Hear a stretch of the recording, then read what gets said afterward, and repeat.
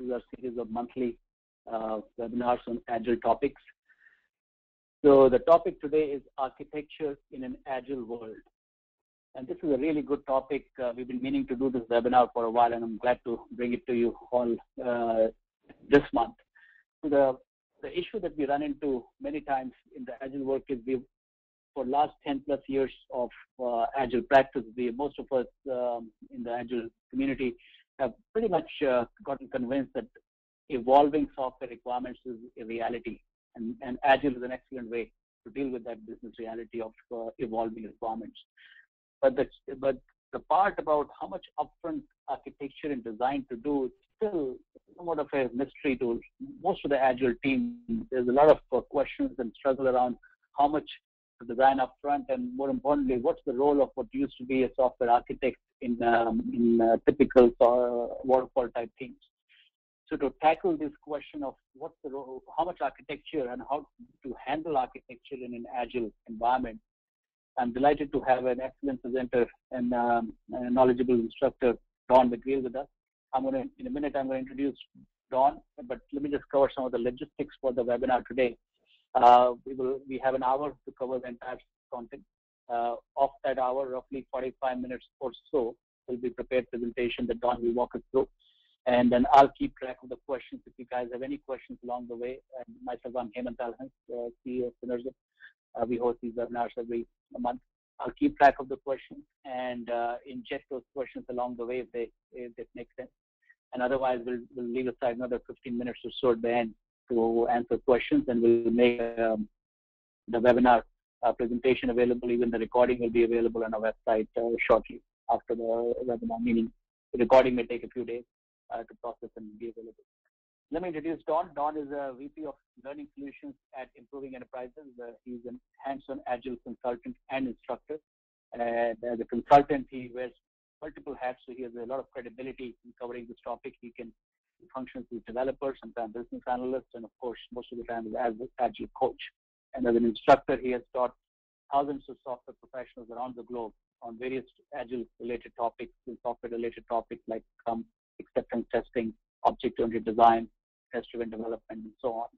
And Don is also co-founder of tastycupcakes.org, which is a comprehensive collection, a website with a comprehensive collection of games to facilitate Agile adoption in a very effective way. So with that, let me turn it over to Don. Don, over to you. Thanks, Hemant. I thought it was kind of funny in my bio. I thought you said I was a handsome consultant, but he was hands-on, hands-on consultant. Yeah, much closer to hands-on than handsome. Well, thanks everybody. Yeah, this is a topic that has come up quite a bit. I do a lot of Agile training and technical training. I have a very technical background. I started with Java in 1995 and have kind of kept up my technical experience along the way, working with different clients all over the place. I also do Scrum Master training, Scrum Master certification training through Scrum.org, and it's a popular topic in that course too. So I've even brought in a few of the materials from the Scrum.org content as well that we'll look at here. So, and then just quickly, Hemant kind of gave you my overview thing. So just a couple of things. I'm with Improving Enterprises. We're based out of Dallas, Texas, and that's where I am right now, in Plano, actually, if anyone knows where that is. But we also have offices in College Station, partnered with the university down there. We do outsourcing to our office there, and we have a partnership with the university where we work with people. We also have offices in Columbus, Ohio, as well. And we focus on consulting, training, and outsourcing. And one thing that binds us all together is our true belief in building good software. It's not about being Agile. It's just Agile is a great way to get us there. And then I also, like Hemant mentioned, I have a website called tastycupcakes.org. A little harder to do over digitally like this when we're distributed, but I do a lot of hands-on activities, games, simulations, exercises to reinforce a lot of Agile concepts. And this is kind of a catalog of them all, and it's a community-driven thing, so a lot of people contribute. Like I said earlier, I'm with Scrum.org. This is Ken Schwaber's organization, who's the creator of Scrum, co-creator of Scrum. and I do professional Scrum Master certification through them. And I am a Canadian, also a very important point. I've been living in Texas for 12 years, but I was born in Canada and lived there quite a bit. And then moved down here in the year 2000, early 2000.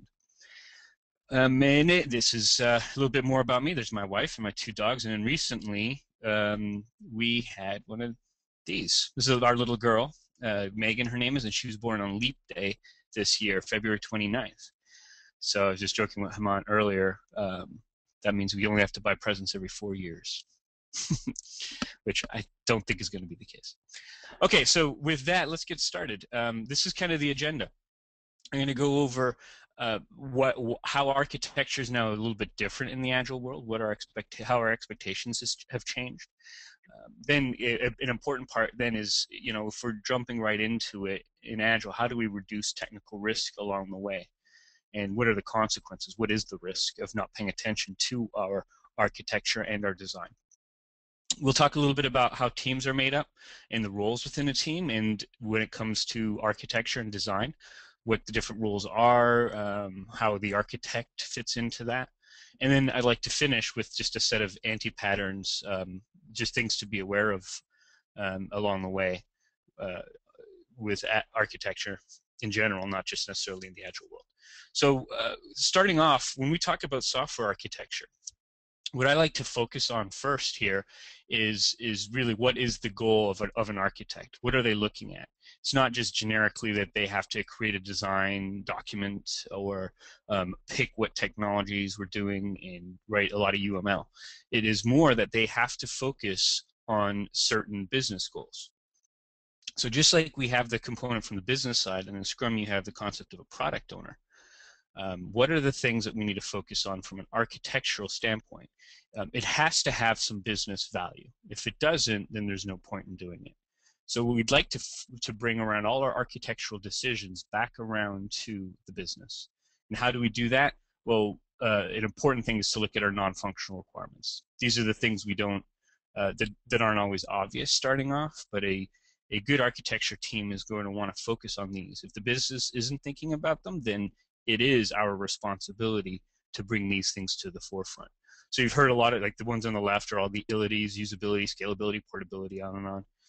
And then you've got security, performance, obviously, but also, cost is an important one. Legal pieces, cultural issues, internationalization. I mean, these are all types of things that the architect needs to worry about, the team needs to worry about, because it can drastically affect the type of work that they're doing. How are we going to make it so that it can swap between languages, or that we are following guidelines online from a security standpoint. We're not going to get hacked. So the business is going to be looking to us to help them identify these non-functional requirements. So we'll come back to this in a bit. Another conversation we get into quite a bit in my trainings and when talking to customers is they like to compare architecture to building something like this, a house. And they say, without a strong foundation, you're going to be painting yourself into a corner. If you build this whole house and realize that the foundation wasn't strong enough, basically we have to tear it down, start again. The cost of that is almost the cost of building the house to begin with. So that's a common thing that we hear coming out of the design industry, the architecture industry. And it's valid to a point, but the reality is that building a house is a relatively simple concept if you think about it. We've been building houses roughly the same way for hundreds of years, if not thousands of years, and we kind of know the end that we have in mind when we start.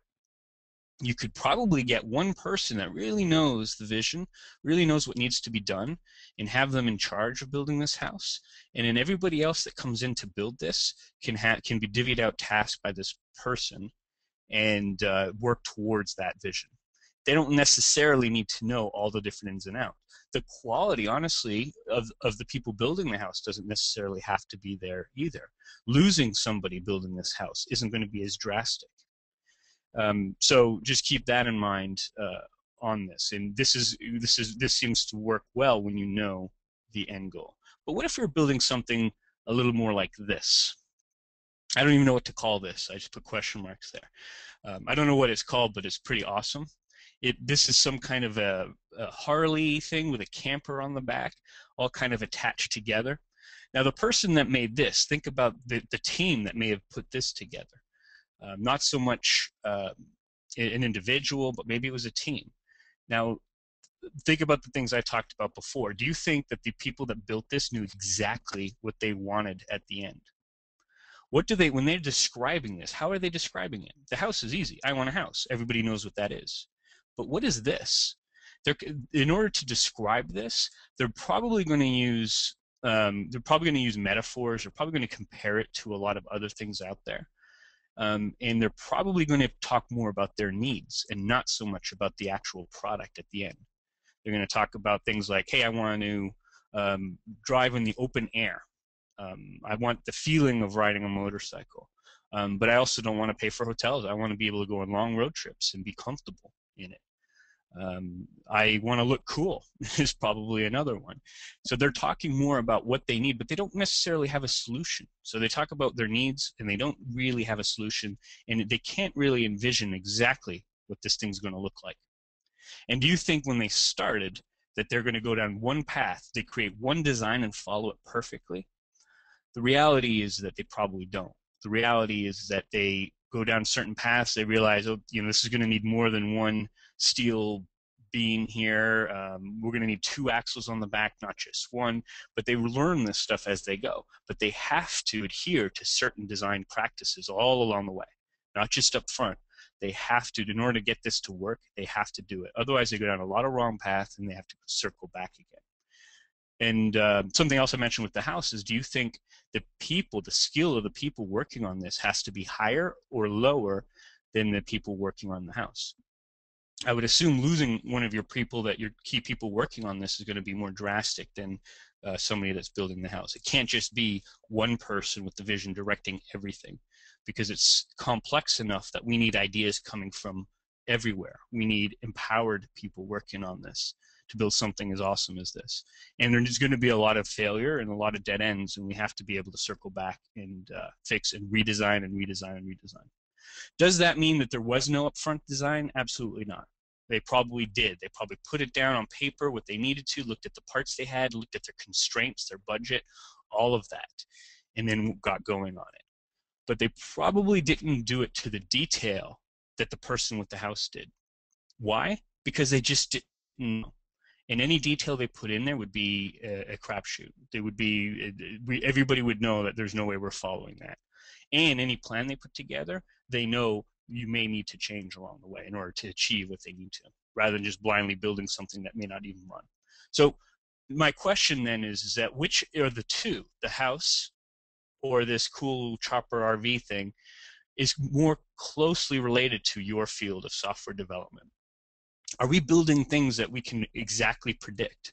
Or are we building things to meet needs of our customers, and the customers don't know exactly what it's going to look like, what the product's going to look like?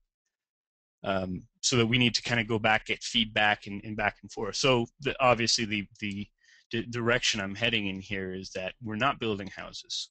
So we can't build a solid foundation, because who knows what this is going to look like. We're building things that are more like this. And we have to do it in a way that will allow us to make architectural decisions throughout and not just at the beginning, because we know things will change. We've been dealing with this long enough in our industry. So that comes to this, the idea that for everything we build, the less we know about the technology, the less we know about the requirements, the less we know about the people we're working with, brings us closer to chaos. You see on the graph up here. So it's got 3 dimensions, technology, requirements, and people. Chaos meaning very little is known. Every day to day, you don't even know what's happening, what you're going to be working on. Then bringing that in a little bit, maybe you have a little bit known, but there is more unknown than known. This is considered complex in this one particular graph from the University of Hertfordshire. And then the more you're familiar with your technology and your requirements, you get into this simple domain. And the question is that what are we mostly working on? Are we working on things where we're extremely familiar with the requirements and the technology and the people? If so, then that may be in that simple realm, and planning complete design up front is quite possible. We may be able to do this just fine and work towards that. But the reality is that we're more in this complex realm, maybe even in chaos. But chaos is the first thing we want to do once you're in chaos is to just get a list of what needs to be done next and try to bring the project into complex area. And over time, these things can change and move closer to the simple area. But we typically are in this complex realm. And the thing is we don't know most of what's out there. More is unknown than known. So what kind of process could we possibly create to build something that is more unknown than known? There's not one book, not one head that contains all the information we need, not one design, not one requirements document that actually can spell out what it is that the customer truly needs, not what they ask for, but what they truly need. And now we're asking to have a process for that. Well, that is what that's what is defined in this little diagram here. We've got defined versus empirical. That in the defined world, what we're trying to do is predict the future. We think that all the initial information assumptions are valid throughout the whole planning horizon. We think it'll actually hold true, but the reality is it doesn't in all situations, but some do. Empirical is let's adapt to the future. This requires frequent inspection and adaptation. So empirical really means let's do something based off of some actual data, some true data. And that's the approach we take for complex systems. If you don't know what things are going to look like at the end, then you have to get some empirical data. Let's do something. Let's do some work. And this isn't a new concept. This doesn't necessarily come from Agile. People in the waterfall world have been doing this. The idea of prototypes or whatever. Just do some work, get some data, and make decisions based off of that. And we'll talk about how it's a little bit different in Agile coming up. But that's what empirical is, and we're not the only industry. When building houses, that's more the defined side. The same inputs create the same outputs most of the time. Assembly line, construction, accounting, same thing.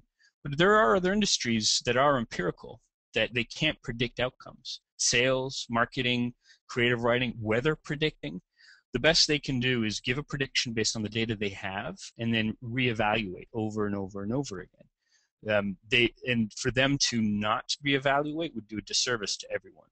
So if I was in sales, if I was selling vacuum cleaners and I predicted I could sell 10 vacuum cleaners a month this year, and for the first quarter I was only able to sell 7 a month, then I would do a disservice to everyone involved holding to the same forecast. I would have to reforecast instead. And so what we're saying is that what we build today is more like on the empirical side. The software development world is more empirical than it is defined, where we can't just plan and then follow the plan. We have to plan, do, plan, do, plan, do, constantly to get data and adjust as needed. That's the requirements, but we're also saying that's what we need to do from a design and architecture standpoint. So this Scrum, if you guys may have heard of Scrum before, and it's probably the most popular of Agile set of practices. This is a framework we can use. And it was designed specifically for complex problems, for an empirical way of dealing with complex problems. That's exactly what Scrum was invented for. And it comes with a set of activities and roles, and the goal every time is to produce something, a releasable increment. Now, the releasable increment says more about quality than it does about going to production. It would be great if we could deliver value to production every time, but this is more about the mindset that we have. Let's build something that shows value, but that can work, that could go to production if the business wanted us to. That will make it so that we don't, if we have a few bugs in there, or if we haven't met all our performance guidelines, but we're not going to worry about it because we're not going to production, then we forget about when we're going to do it. So saying that it's releasable makes sure that we focus on the quality of what we're producing. So that's a big aspect of Scrum. To look at it a different way, and by the way, I'm just going to go back a sec. So, and it also, just to keep this in mind, because I'm going to come back to this, is that we start with a product backlog of all the things that have value specifically to the business. So these are all the features that we'll call. They can be user stories as a popular way of doing that. But this is the product backlog that every sprint we create a sprint backlog of all the tasks to accomplish that. So I'll be talking about that context coming up. Here's another way of looking at it. If I had this kind of a calendar here, let's assume this is a month and these are weeks, and Monday, Tuesday, Wednesday, Thursday, Friday. So basically in Scrum, we're talking about the first, if you do a 2-week sprint, you should take no more than the first half day of the sprint for sprint planning. This is where we look at the product backlog and produce our tasks, our sprint backlog. And at the end, we do a sprint review. Otherwise, a lot of people call this the demo. This is where we show what we've built and to get feedback and readjust. And then the retrospective, another important activity, which is how we learn and how we adjust along the way, how we can do better the very next sprint. So these are built into Scrum. And then this little stars to represent after every single one of these are producing something of value. What I have in red here is the bare minimum you need to do. And also one thing I didn't put in here, these little red dash lines, these are the daily scrums, which a lot of you probably have heard of before. Usually when we talk about Scrum, that's the one thing people think of. But there's a lot more to Scrum than that. And we go to a lot of customers and we ask them what they're doing. We ask them if they're doing Scrum. They go, oh yeah, we do them every day. But they don't think about all the other elements to Scrum. So this is everything in red here is the bare minimum in the Scrum framework. Teams have the ability to add to this, to extend Scrum any way they want. They can add value and be more agile however they need to. But they have to be doing what's in red here to consider it Scrum. Some popular things we've seen on the business side that the product owner struggles with from time to time is how much do I have to do before the first sprint on the requirements end? And then how do I keep the requirements up to date along the way? So a common thing to do is to, on top of Scrum, add a little bit to this. So what I have in green here are optional in Scrum. And you may do more or less of this depending on your project. So maybe before the very first sprint, you take a day and you do your product backlog creation. You can size it. You can put together a release plan. There's actually a lot of stuff you could do here. Order the list, order the product backlog, define acceptance criteria, and do some more of that. Do a little bit of it to have the initial product backlog before beginning the first sprint. That's a common practice. The other thing is then to keep this up to date, product backlog grooming, maybe a little bit of time set aside every sprint to just prepare the backlog for the next sprint. We would never want our product owner to enter a sprint unprepared.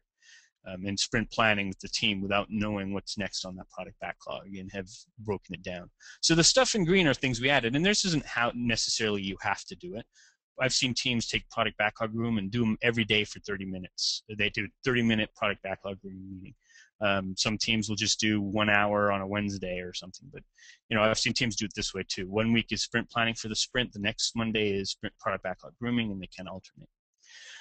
Also, in the first part, when you build it, this depends. I'm not saying just take a day. Depending on your project and the uncertainty of the requirements, and if it's fixed price, you may need to do a little bit more work. But how much more work? You don't need to go all out and take a month for this, is what we're saying.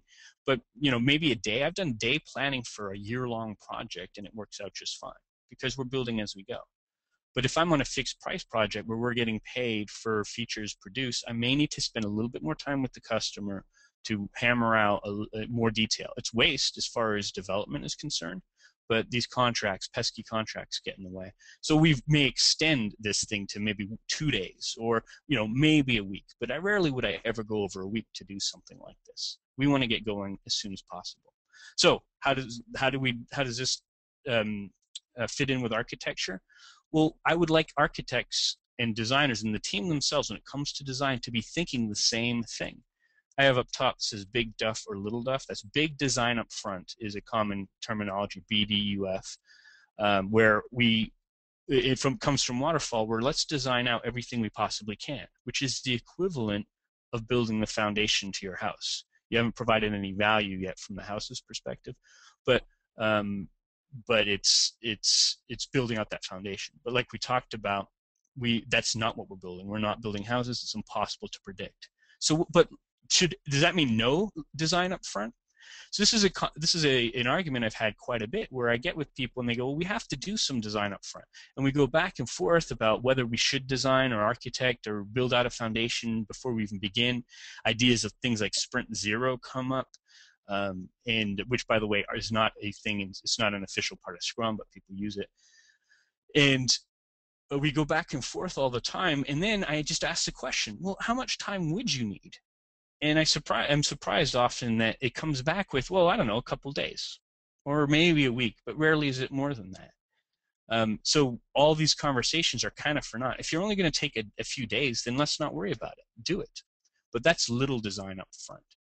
You know, even up to a week. And just like the requirements, it's going to depend. If you have a very risky technology, risky project, and a lot of unknowns, then maybe you spend a little bit more time designing up front than maybe another project. I can certainly see some projects that don't need to do any design up front and work just fine. Or the design they do is within the sprints, which is always the preference.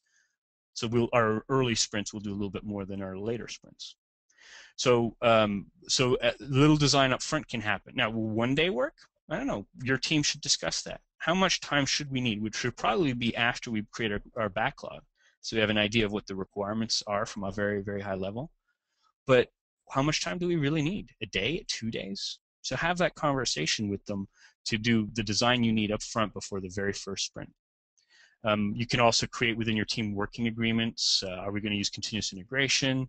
How are we going to code this stuff? Are we going to put rules of, you know, how long a method should be, and all that kind of stuff could happen first and before we even begin. But if not, it happens within the sprint.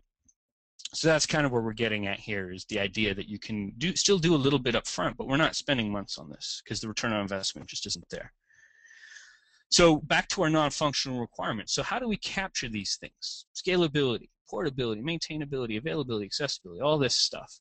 Where do they go? Well, we have options. In Scrum, you have the idea of the product backlog. So I've kind of represented it here with these blue boxes. You know, little ones up top, big ones on the bottom, because the ones at the top, the most important ones, we've broken down into smaller pieces so we can consume within a sprint. And so what do we do with them? Well, here are your options. You can capture them as acceptance criteria. So I would like you to look at every one of your features, your user stories, and ask yourself, do any of these non-functional categories apply? Is there a security issue? Is there portability? And if we're going to demo those as we build them within the sprint, then let's add it as acceptance criteria to that story. If you find that that acceptance criteria is showing up in every story or most stories, then a good idea is to add it to your definition of done. And we'll cover more on that later. But the definition of done is exactly acceptance criteria for every story, which means we can't say that story is complete for doing it within a sprint until it passes its performance tests and security tests. And this is extremely important, because if we haven't defined this, then what we end up with may not be what the customer expects. We can say, yeah, it's done. Oh, I mean, it doesn't perform yet, but we'll do that eventually. No, it's an important thing to do up front to design. And it'll also affect how much of the backlog the team's willing to commit to for a sprint. That can affect their forecast drastically. They thought they could do 8 stories in a sprint, and then we say, well, no, this also includes security, encryption, and all that, and that might change that forecast. They might go, well, if it includes security, we can only do 6, not 8. So it just gets everybody on the same page and keeps it more transparent. If we don't want to make it part of definition done, maybe it's too complex to do for every single story, but we want to get it done eventually, then the other option is to make it its own story. Each of these non-functional requirements has importance to the product owner, to the business. So if one of them is support documentation, so that for the people that support it afterwards, or load testing, then that can be done. You would just place it and prioritize it with everything else. It could be Sarbanes-Oxley compliance. It could be any of those non-functional requirements, and it'll be up to the team and the architects and the designers to work with the product owner to prioritize them along with everything else. And there's nothing wrong with that. We just focus on the value, though. We ask why when we write user stories. Why is supportability important? Why is security important? And that should have a business value out of it. Okay, so we add them to there. And then what you end up with is, it is very common, or very possible, I should say, that you will spend a lot more time on your infrastructure stuff in early sprints. So let's not use the idea of a sprint zero. Let's build something. Let's find something on that product backlog that's important to the business. A very valuable piece, but maybe it's very small. Something we can produce while we're still fleshing out our infrastructure and our architecture. So in this little graph we showed, sprint 1, we may use the majority of our capacity working on infrastructure stuff. So we inflate early stories to be able to adapt to that. So we might produce something extremely small and then build something big. I was with a customer in our very first sprint. After 4 weeks, we were doing 4-week sprints, and it was a printing company, so we could actually produce. We were having people upload files, put printing and finishing options, selecting stores. It went on and on and on. All the things that this project, it was pretty big. It was a year-long project. But our very first sprint, all it was uploading a file, and we had a cool little Ajax thing that gives percentage complete. And for the work, that's what we demoed. And they were happy. They were ecstatic because they never got any kind of functionality that early before. And but we were able to prove out a good chunk of our architecture and infrastructure during that first sprint. As part of that, we still look for something in the backlog to provide value. Very important.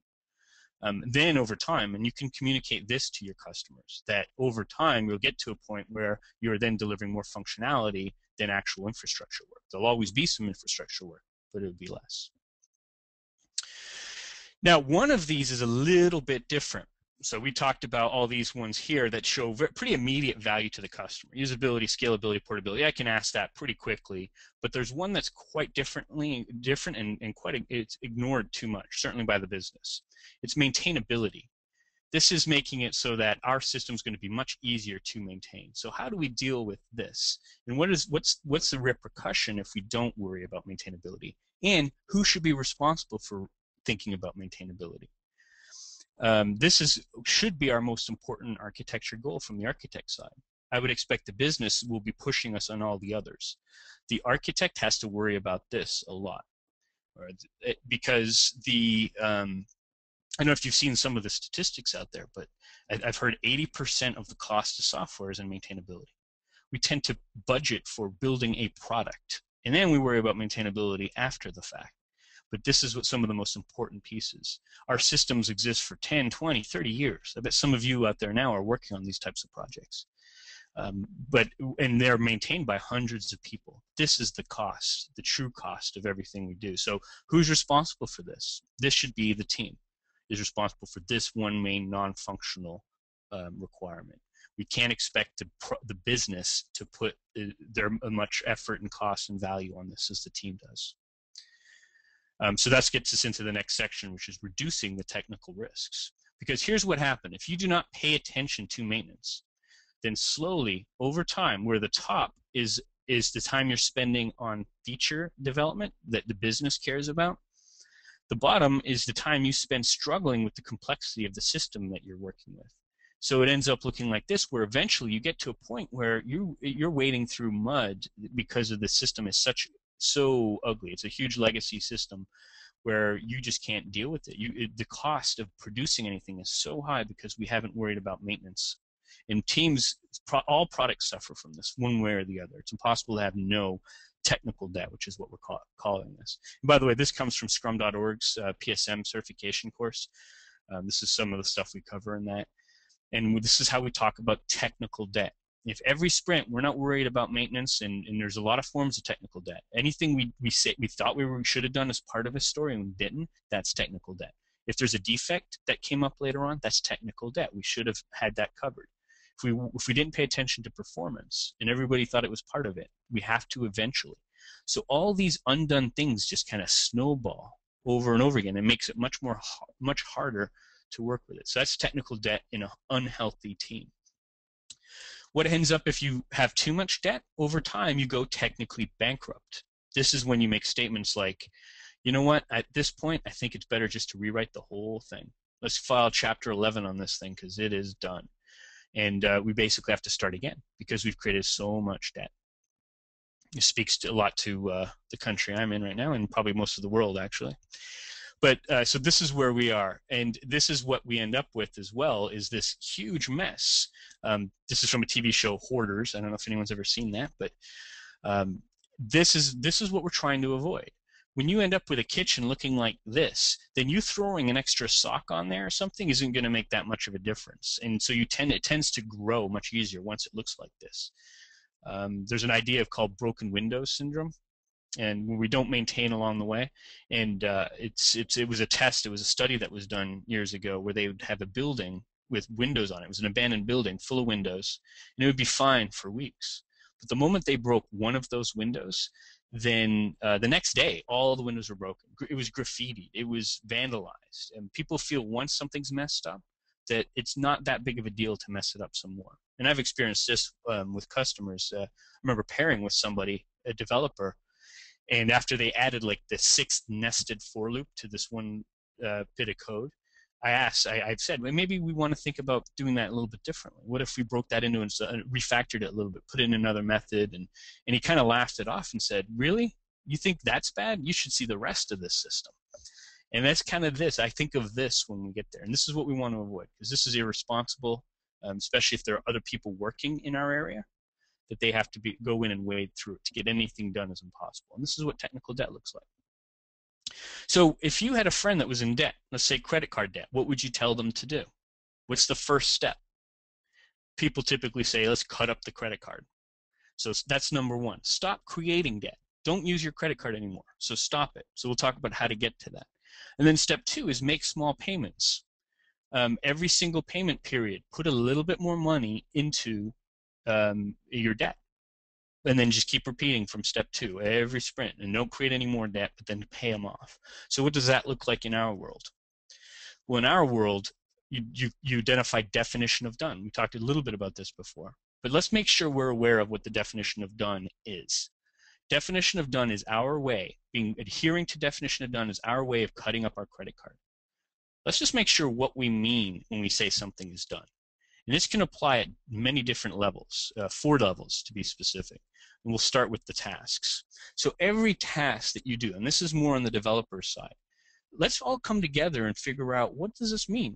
When somebody says their task is done, is it unit tested? Is it code reviewed? Is it checked in? Where is it checked in? Does it adhere to the style guide that we agreed to as a team? Once we've got this in place, this is our way of not creating any future debt from the task level. Then, and this is something you can do before your project even begins, and it should evolve too. You should grow with it. And what about a feature, a story? When is a user story actually considered done? Is it the acceptance test pass? Is it on the test server? Where does it live? Is it just on my machine? Is it on the dev environment? Let's just make sure we know where it is.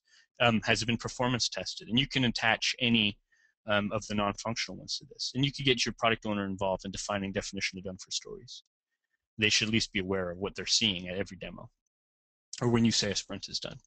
Then a step up from that, we're talking about the done sprint. This is the increment of work that we've finished within the sprint.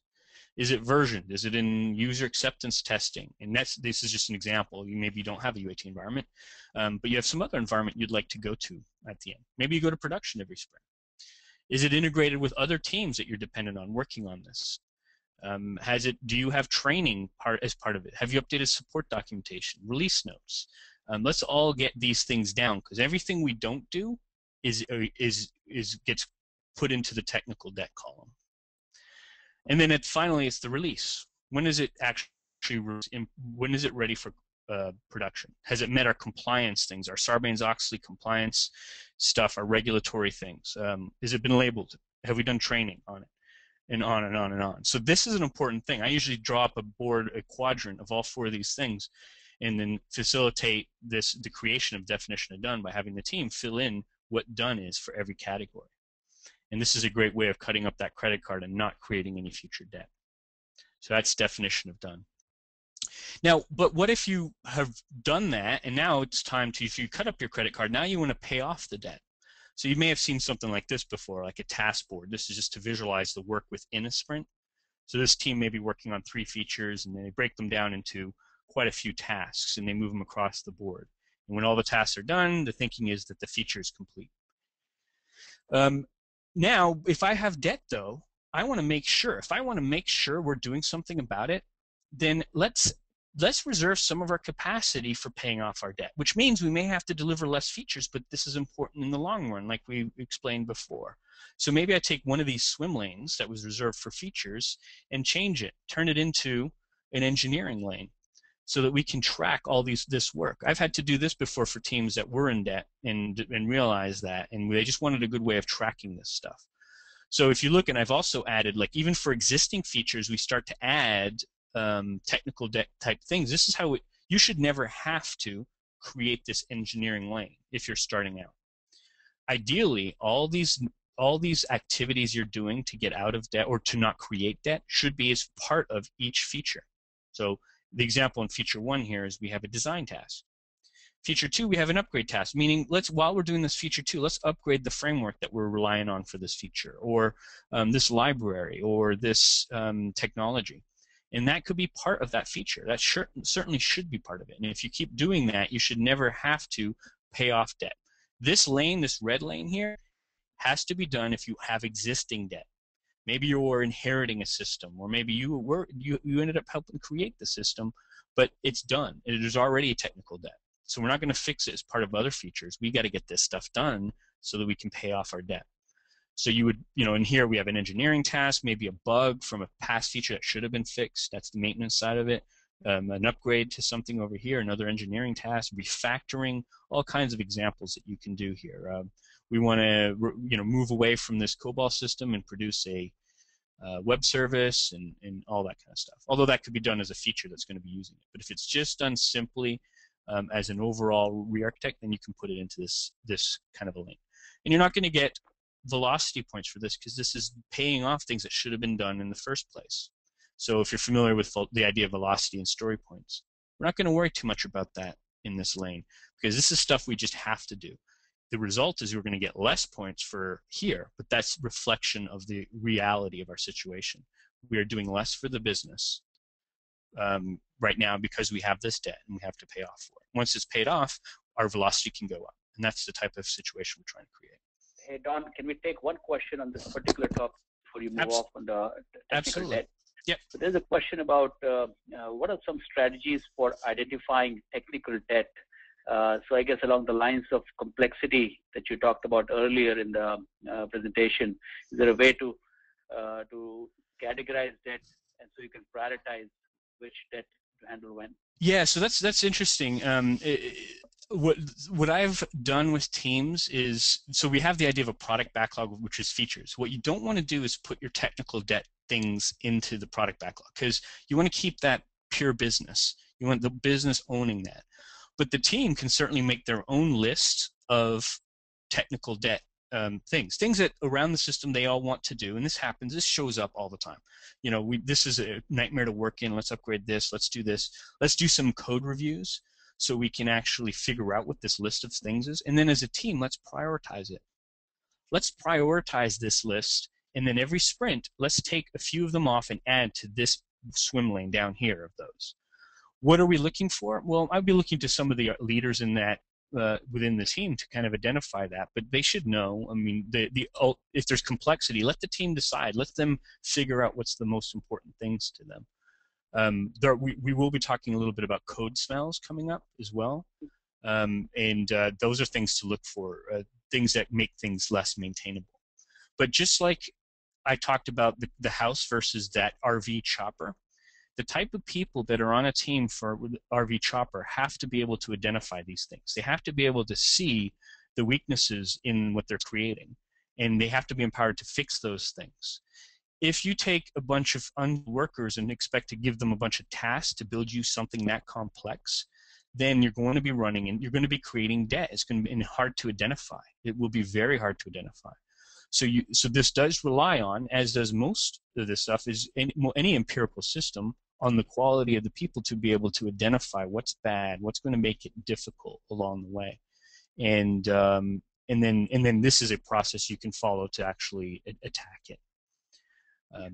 Yeah, hopefully that answers the question. And coming up as well, we're going to be talking a little bit about good design right here, actually.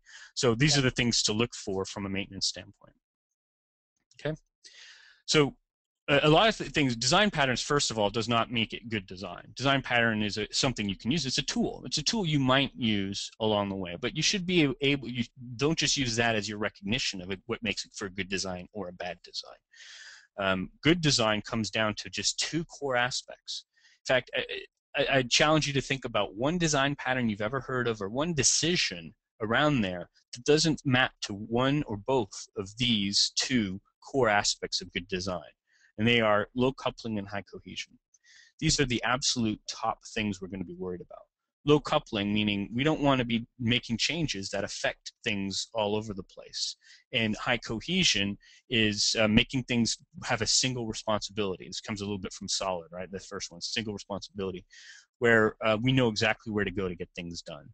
On this, and every single pattern comes down to this, and this is how we make things more maintainable. And the balance that we have to strike between them is key, because you could go crazy on your coupling, but that could create less cohesion. And extreme cohesion can create more coupling. So you have to kind of follow the balance, and that's what a designer has to do. Same thing, you look at bad design, you've got duplication, ambiguity, and complexity. These are the key things we want to focus on here. So look for these in your code. This is any forms of this is technical debt. Is it multiple places? A stored procedure that's kind of duplicated with some small changes, that's duplication. Ambiguity, it's not very clear of what it is. The naming has been off. Or complexity, long methods, complex methods. That makes it harder to maintain. Every bad design comes down to this, smells. This is what creates smells. And there's a whole, I won't go over all of these, but there you can, in the refactoring book by Martin Fowler, that I think was written in 96, 97, they cover some bad smells, and you can find these categorized this way online too. But these are things to look for. So if you're looking for technical debt, look for these and have plans to fix them, or just fix them when you see them if you can't do it. If it takes longer than a few hours, then add it to your list. So how do we get there? Well, that's where the refactorings come from. You've heard of refactoring to patterns, towards patterns, but sometimes away from patterns. These are the steps that you need to do to actually fix it. So you can take these composite refactorings and add it to your list of things that need to be done to get your system to where it needs to be. And this is going to be a slow process, but an important one to follow. You're not going to pay it off in one sprint. And then finally, or actually not finally, but we'll get into team makeup and rules. We advocate a lot in the Agile world about teams that are vertical, that build something completely. This is key because if we had teams for each layer, a presentation team, business team, and a database team, then the business, to get anything done, now they're highly coupled. They have to go talk to a bunch of different groups. So teams are vertical. And from an architecture standpoint, it is extremely key, because now you have a completely cross-functional team that have what they need to make the design decisions they need to. Within that, all the features and stories that each team produces should be vertical slices as well. That way you can show things that are complete. So what we're trying to avoid here is doing things like, well, we'll just build out the presentation layer but not do anything. Let's fake out the database layer, or let's not do a real UI yet. Anything that's not done is technical debt. So we want to build something completely. That's how we keep the quality high, and that's how we focus on architecture. In the same way as the ideal team composition is, I don't care how your company is organized, if they're siloed or what, but in an Agile world, we would cross silos. We would love to have multiple QA, dev, architect, and DBA right on the team so that we can focus on all that. Completely cross-functional, even better cross-functional individuals on the team as well that could do different roles if they needed to, even if it's not at the same speed. It gets us moving more towards the right direction. But unfortunately, this isn't always reality. It's always possible in certain organizations. This is ideal though. But what do we do when it's more like this? You don't have a DBA that can support a team, or one DBA has to support many teams. You have an architect group for whatever reason. We'll talk about those a little bit later. What do you do with those in this situation? And this gets into the specialist role. Ideally, we want them on the team. More realistic, though, it's like this, and we'll talk about how a architect or others can plug into a team. And we're going to focus more on the architect, but this can apply to any specialist. Worst case is that they don't participate, they don't care about Scrum, they don't care about anything about how that team is working. This is typical with third-party vendors. And in that case, you would have to have somebody actually on the team take responsibility for going out and pulling information from those specialists. That's the worst case scenario. But more realistic is this number 2. So let's talk a little bit more about that. And by the way, lots of different roles for architects that are out there. So it really depends on what your architect does. But ultimately, it's how do they fit into what we were talking about. So the stuff in red is the base Scrum framework. Green are from the requirements side, things we should add. And then this orange could be, upfront design, and maybe you could even do design sessions throughout as well if you need it. But where can an architect plug in? If this is an architect that isn't on a team, which the reality is you probably prefer them to be on the team, then but they're on the outside for whatever reason, then they can plug in with sprint planning. They could go in there and they can work with the product owner to get the non-functional things in there to make sure the team's dealing with risk. And then you can use the review. You could lean on the review a little bit where you do your typical demo with the business and then maybe reserve a little bit of time with the architect and just go over what we did for that sprint from an architect standpoint. Show where we went, how we did it, and even the retrospective of how we can improve the architecture from now on. This is if you're in an organization that has these architect roles kind of breathing down your neck, making sure that you're dealing with constraints within the organization and all that. And so you have the ability to plug in. Scrum is great because it's a framework and you can plug in and make out of these things. You can't change what's on there, but you can add to it as much as possible. So it's perfect for those types of specialist roles that can come in and do that. So, and kind of just to wrap up here, I have a few of these anti-patterns, and I may spend more or less time on some of them just to get through this. I'm going to probably wrap up in the next 2 minutes. But obviously, this first one is key. It deals with coupling a lot, is the logic in the wrong layer anti-pattern. Think about what would need to change if other layers were modified. I had a customer, it's actually somebody in class that says, no, I don't agree with this emergent architecture kind of idea because we didn't think about it up front, and now we're totally dependent on Oracle. We have a database, and now we want to get out of it. It's costing us too much. We want to move to a different database, but we can't. So to me, that's not a problem with the fact that you didn't design enough up front, that you didn't plan enough. To me, it's a poor decision that was made along the way. Not that we went with Oracle, but how you became dependent on Oracle. So as soon as that statement was made, I realized that there's probably more to it. So you start to ask questions about why you're dependent on Oracle. Why can't you just swap the database out and put another one in? Why haven't you created an interface layer between the two? And the reality was that they went down with stored procedures, and they created a whole lot of business logic on the database. So they cross layers with this. So for them to swap it out, the stored procedures don't map as easily from database to database. Now they're completely coupled to the database itself. So make sure your logic's in the right layers to make this a lot easier for things to happen. So your presentation layer, no business logic in there. You have other layers in between that kind of do the controller side for swapping back and forth, integration for database access or external access, maybe even a shared layer that all the shared components live in. No architecture vision. This is another, just because we're Agile doesn't mean we don't do anything up front. We don't have this idea of where we're going architecturally. So if you have an architect, that's fine, but if not, somebody on the team or the team should be creating this vision, a single architecture vision, well-defined and communicated. And it may change. This is where your constraints could be placed. This should be in everything we do. It should be brought out.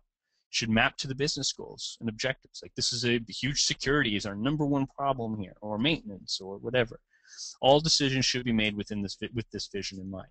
This is the type of thing that should be communicated before we even begin. So if you think about that LDUF, like the light or little design up front, this is something that can be communicated then. Swiss Army knife, trying to build a system, thinking that you can predict everything is impossible. It's been shown time and time again. That's what we try to do. We think we're building a house. So the foundation we create is because we know things change so much in our industry. So our foundation, we build it so that we think we can. It could be a house, it could be a skyscraper, it could be something else. So we go crazy with this thinking up front about it. But the reality is, with the technology these days, we would start a little project just the same way we would start a big project. If I was building a website, I could create my foundation. What I begin with is going to look the same as if I went with a complete clustered enterprise solution. If I follow the .NET stack or the Java stack or whatever, Ruby, they have solutions these days. The technology is at a place where I'm going to start it the same way, with coupling, cohesion, layering, and all these other patterns in mind. A couple of things, I won't get into details here, but some of my nastiest architectural problems in my career have been threading and caching.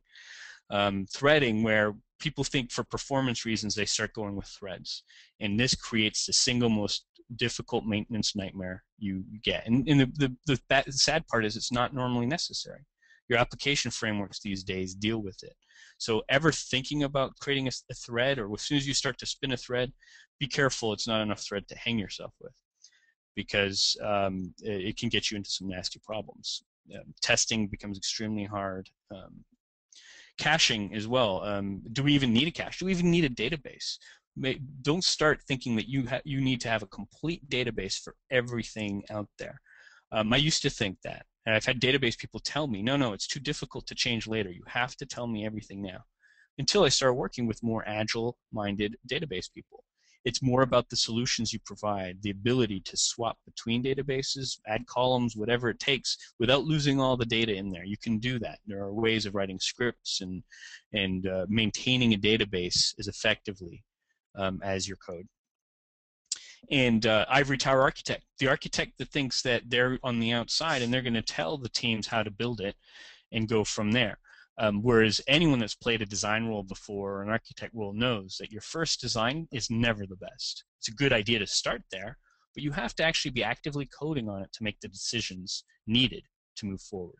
So the idea that you can have an architect on the outside, and these could be brilliant architects. And unfortunately, good developers, when they move up, they become architects, and that's their management position, and they can't go any further from it. So they spend their time doing this, and they're not working on day-to-day with teams, but they need to in order to make the right decisions. So this doesn't work. And unfortunately, ivory tower architects that are passionate about building stuff, they may go to the next piece where they might get it in them that they can build these great custom frameworks for all the teams. And we'll make it easy so that we'll build these frameworks. And I've had customers build their own collections framework, their own threading frameworks, all these different things to make and have the teams, force the teams to use them. But the problem is, who updates them? Who pays to maintain these things? Who will upgrade it when, like, we had this happen with the collections framework? We couldn't move to Java 5 because the framework was written in Java 2. So we were completely stuck with it, and there was no budget to upgrade the framework itself. So custom frameworks, rather than off-the-shelf things, there's a lot of great off-the-shelf solutions certainly now. So to sum all this up, an Agile architect builds plans and foundations that embrace change. This is happening every day now. From the requirements side, we've had to deal with this to realize there's absolutely no way you're going to be able to cover everything that's going to happen. We're not building anything that's been built before. If there was, we would just copy it or buy it, whatever we need to do. So what kind of an architecture design is going to work here? Well, the good news is that today's technologies allow us to do this. It gives us this flexibility. The problem is we're not taking advantage of them. We do things like write stored procedures and mix up our business logic in different areas, and we're not taking advantage of what's out there. If you make a decision to go .NET or Java, which is probably your original part, you need to do that before you even begin, probably. But once you start down that road, those other decisions happen along the way. Whether we need a database, well, let's wait till the story comes up that has some data persistence, and we'll worry about it then. We'll have some idea, or maybe there's a database there. What about constraints that the rest of the organization has on our architecture? Add them to the backlog, because those have value from the business perspective. So we just need to be able to take advantage of these. And I think our bigger problem isn't about whether we're agile or not. It's whether we're following good practices of coupling, cohesion, and good object-oriented practices. Unit testing, which I didn't get really into here, but test-driven development. I did another talk on that you might be able to read about. But that's key from a quality perspective. You can write your design as you go. Test-driven design in that sense. So that's kind of the overall summation of what we're trying to get to here. And with that, we may have a few minutes here for some questions. I'm not sure, Hemant. Hopefully I left you enough time. But thank you very much. Thank you, Don. So let me So folks, you have a chance to, in fact, I won't change presenters. Don, if you can flip through the pages, I'll do a quick intro to Synerzip, and then we'll take a couple of questions before we wrap up. So the next few pages, just Synerzip in a nutshell. We host this webinar and Agile topics once a month. We are a software development partner for small to mid-sized technology companies, and we follow Agile practices. So I think most of you on the webinar, I think, know us, but those who don't, welcome an opportunity to chat more with you. So just take at least one question that I think you covered, Don, in the beginning. I think in your iteration 0 when you touched upon one question, that is how much of data model design to really do upfront. There's a lot of challenge teams face, which is in not doing, when they don't do enough design, they feel like they will end up having a lot of rework down the line. So they end up feeling like they need to do a lot of data model design, at least upfront. Can you advise how to deal with that challenge? I've been involved in a lot of modeling, domain modeling, data modeling as well, and I've tried doing it for a whole project before, and I come up with something, but then on the same, and just by myself, and then on the same project do it sprint by sprint. It helps a lot when you can certainly see, we know what our product backlog is, so you can sort of see where we're heading from an overall project. We don't have complete blinders on past the first sprint. We have an idea, we have a backlog of where we're going with all of this. But only focusing on one sprint at a time is extremely liberating. And as long as you develop it in a way that's maintainable, object-oriented, it isn't that big of a deal. And I've found when I've modeled one sprint at a time and then compared it with this growing emergent model to the one I built originally, the one I built originally was crap. It was not the right one that we would have done. But approaching it small steps at a time and only focusing on what we're needing to produce completely for a sprint works. People are doing this all the time. You can think about the future, certainly, but to anything you produce now, either in the model or in requirements or actually in code that isn't being used right away, is considered waste. So what we're saying is that if you do it right, then it shouldn't be painful. There shouldn't be so much rework later on. The rework happens when we head down the wrong path and we don't pay attention to our maintainability. Excellent. Thank you, Don. I think we have overshot the time, but I think it's an excellent presentation, and we got a number of questions that we'll just have to cover in a encore version of this webinar. This is a very good topic. So thank you again for all of you for participating, and thanks, Don, for doing an excellent job on this topic. We'll see you next month at a webinar. Great. Thanks.